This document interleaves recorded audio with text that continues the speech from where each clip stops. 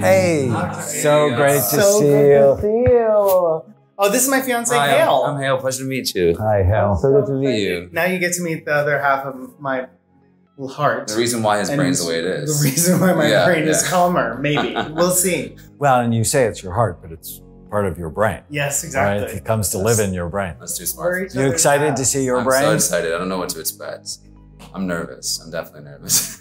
Have you been bad to your brain? Awesome. No, actually, no. He's very I'm good. actually like really good. Yeah, like no drinking, no nothing. So let's go. Awesome. Well, let's go find out. So I read your history, Okay. and I looked at your scans, and I looked at your testing. You're actually very bright. Oh. So the goals from what I was reading to learn about your brain, and your memory's not Yes. what it could be, and you want that to be better. Mm-hmm. Some OCD tendencies and panic attacks, but that was mostly in the past. Yes. I've been controlling it lately. What else should I know? It's definitely predominantly focused on the memory stuff. I mean, I've been really zen lately. I'm really good. I'm in a really healthy place. So it's truly just that I don't understand why I can't remember things like Your childhood. definitely my childhood. That's all erased. I have no idea what I even was or who I was or any memories about my childhood. But even then, I don't remember things about my college and people I knew. I don't remember like a year ago.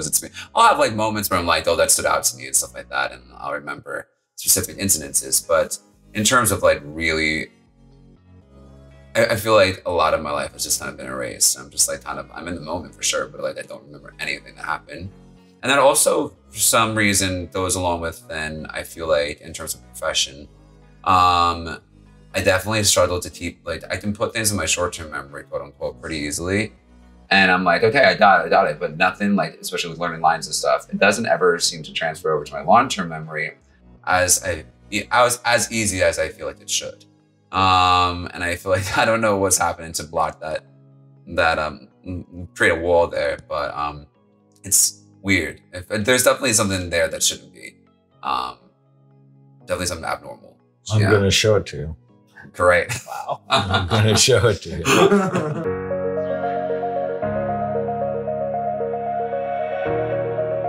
You test actually very well. Oh, yeah? In fact, let me just run through these quickly. So we did a study called Total Brain. Okay. Where in front of a computer. Right, yeah. So you're actually look at your really memory. good at recognizing faces. Mm-hmm. You tend to have the FBI pattern where you notice what's negative faces faster than positive faces. That often goes with some childhood trauma. Wow. Where they taught you, I need to watch because things are unpredictable. It's funny that you say that because I've always like given myself like I've always said it's like a skill of mine. So like I can recognize when Bad people. Oh no, not even bad people. Even with you, whenever no, just kidding. Yeah. Anytime someone's feeling like any sort of emotion, Oh, he knows immediately. I know immediately. I see this slightest difference in someone's face. I'm like, oh, okay, what's up? He knows I do it him all the time. Yeah. Like, okay, Frankie, He what's goes, what are happening? you thinking? What's happening? What's right now? going on? And So I'm it's like, funny that you said that. wow. Your memory, because that was one of the issues, It's is perfect. freaking amazing. Yeah. I remember doing that test and like having to go back and remember what we like with the words or whatever Or it the was. path. That wasn't hard for me because I still like I don't know. Short term. I felt short term still. Well, your short-term memory is awesome as well. Flexibility was not so great. What does that mean? Shifting attention. So I don't know if sometimes you get stuck on things. Really? Okay. So wait, can we elaborate on that? I'm confused. So it's shifting attention, being able to go from this to that, and not get hung up on what happened before. So sometimes on scans, I see your gear shifter can be a bit busy. Got it. Okay. And which means if somebody hurts your feelings, It's unbelievable. If there's something that happens that is upsetting to him, there's no moving on until that issue is resolved. Depends on how extreme the incident was. Yeah. But if it is extreme enough to make me feel something, yeah, that would go hand in hand with my panic attacks where I would be, I've had days where I get like, spiral I'm about paralyzed, one issue. I call it. I'm like, I'm not doing anything, I'm sitting still. So that would make sense, I guess, at that point. Yeah. And it's just often some simple skills to help you shift when you get stuck. Totally. I call it the bathroom technique. It's when you feel like you're really stuck or your partner is really stuck, just take a break. Just like 5 minutes, unless it's really intense, take a big book.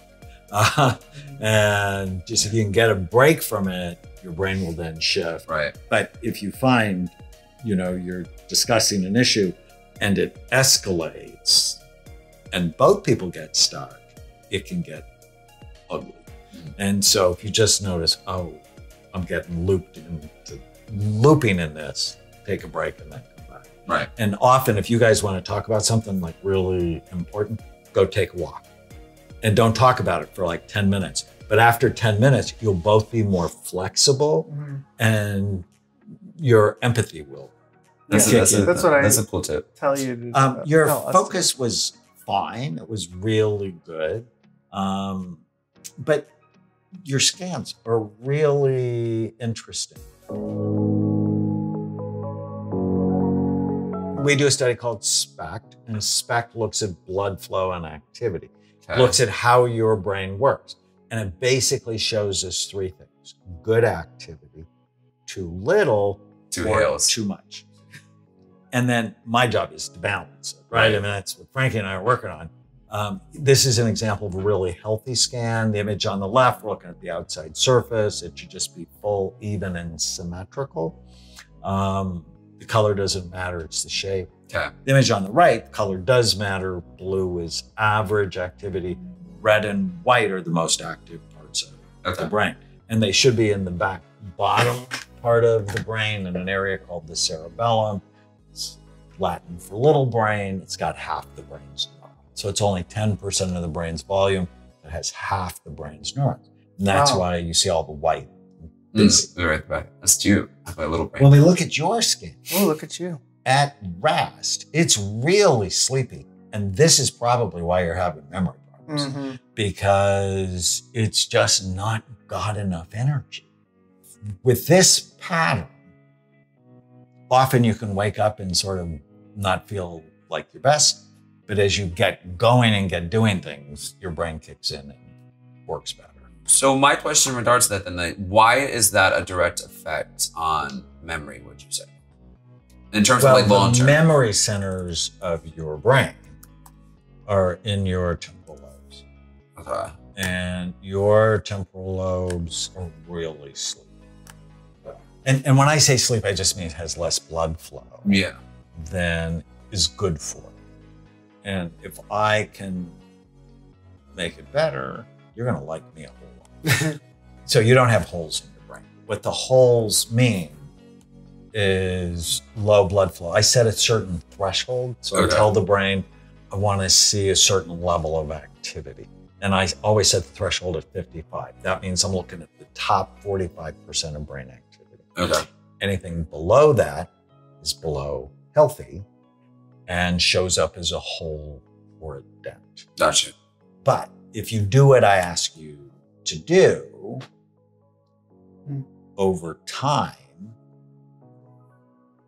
it can look like this. And so what I do is I change the threshold to 45. Yeah. And I'm like, it can be just completely wrong.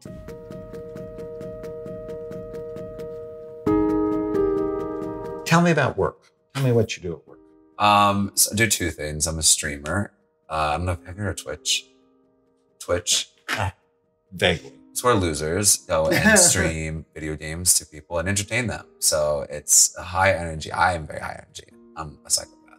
But it's basically just entertaining, streaming, making sure it's basically like a talk show host, but also playing video games at the same time, multitasking like crazy. And then, so I do that as like a secondary job. My primary would be commercial work. And so I do acting with that and stuff like that too. And then, which is why lines become much more critical and I get very overwhelmed when I can't remember that. But yeah, those are the two things primarily. So if we helped you with your memory, it would make my life so much easier. So much easier. I did an audition. The first thing that happens to me is I start to panic because I know I have to try to memorize lines rather than enjoy the process because I know how difficult it is for me to remember anything. And that's a hard one for the industry that I'm in. So I'm going to give you two packets. Max a day, a Brain and Body Power Max. It's got a great multiple vitamin, high dose, high quality fish oil, and a brain boost. It's called Brain and Memory Power Boost. It's my NFL formula. Here's my problem, which I love this, and I would love to be gung-ho. I can't do fish oil. I'm a vegan. Oh. So I do algae. I take omega-3s through algae. So, different plan then. We make something called Bright Minds Powder. Okay. It's got the multiple vitamin and the brain boost with no fish oil. Okay, and he takes the omega-3 from the algae. And then if you're taking we're going to actually start carrying an algae-based omega-3. Nice. Because most of them are not strong enough. Most of them don't have EPA in them, and ours is going to have a big slug. But you totally can do this. You know, if it's your value and that's where you feel the best, we just have to find those strategies. Yeah. So the Bright Minds powder, scoop a day, I just put it in a shake. I mean, I like it because it cuts my supplements in half. I put it. Do you do shakes in the morning? I do a protein shake when I work out. But besides that, no. I don't do anything. You usually work out every morning almost. No, I work out twice a week. That's it? Wow, you look great. So would you take it if I gave it to you? I mean, you could put it in water, but I think it is better. I work 6 days a week and I hate my body. Yeah, no, I do very little cardio and working out, and my body, I couldn't be happier. I would ask you further what's in it, but I would be open to it, yes. I just don't know what's the benefit of it. What am I trying to do with it? Get better blood flow to your body. So that's the intention. Okay. I didn't know what this was related to. Okay. So it's to give you all the nutrients you need, plus improve your memory. Oh yeah, no, and if it's healthy, yeah, I have no reason not to do it. Yeah. So that, and then focus energy if you needed it, because it also helps to increase blood flow. For you, that's what. Yeah, that would be interesting. I'm thinking. I'm so excited. If I can get you your memory better. I'm very excited about that. I'm slightly skeptic, but very excited. Well, we'll see. I'm very much so like, let's do this all in the most healthy way possible. I don't enjoy pills. I don't, unless obviously it's necessary, which I'm not stupid. So, well, we can do, so there's an alternative to the powders. So what I did, that's okay with me, but. Okay. I mean, it'll save you 10 pills, 10 capsules if you do the powder. Yeah. And you'll have your smoothies every morning. It'll be nice. No, that's fine. Well, and then let me know. Frankie's got my cell phone. I never mind if you guys text me. Whenever you do, I always respond. Yeah, he's great. Appreciate it. All in making your brain better. Yeah. This is my passion. Love that. In life. It's very important.